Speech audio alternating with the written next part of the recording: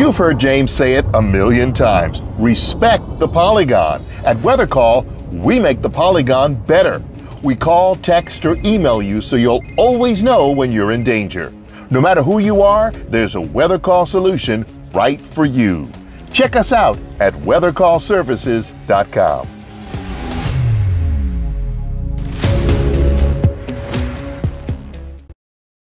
Good morning, Central Alabama. Welcome to today's weather briefing. The forecast for the next 7 days will be the typical one that you would hear for summer in Alabama.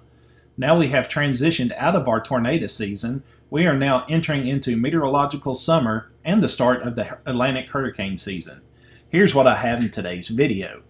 On this first day of June, showers and storms will be likely at any time throughout the day, but mainly during the afternoon to evening hours. Some of these afternoon and evening storms could be strong to severe with gusty to damaging winds. The Storm Prediction Center has a marginal risk up for locations west of a line from just east of Gadsden to Auburn to just west of Eufaula. The threat window will be approximately from 12 p.m. to 9 p.m. Dew points will be slowly rising through the day, so highs in the upper 70s to the mid 80s will feel slightly muggy. For now, there is no severe weather threat on Sunday, but will keep scattered to numerous showers and storms at times throughout the day in the forecast. Dew points will approach the 70s tomorrow, so that officially reaches the muggy category in my book. While it won't be an all-day rainout, showers and storms can be expected at any time, highs in the lower to mid 80s. And here is where we start the repetitive summer forecast that we are so used to seeing and hearing about once we hit June. Monday will be a partly to mostly sunny day with a small chance of a few isolated to scattered afternoon showers and storms, highs in the 80s. Tuesday will be much of the same with isolated to scattered afternoon showers and storms possible, highs in the mid 80s to the lower 90s.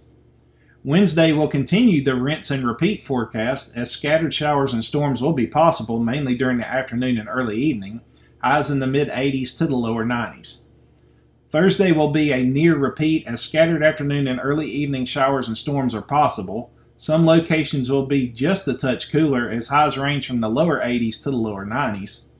And at the end of the forecast period on Friday, we see a reduction in those overall rain chances, but we'll keep a very small chance of an isolated shower or two in the forecast. Highs in the lower 80s to the lower 90s. As mentioned earlier, today is the start of the 2024 Atlantic hurricane season.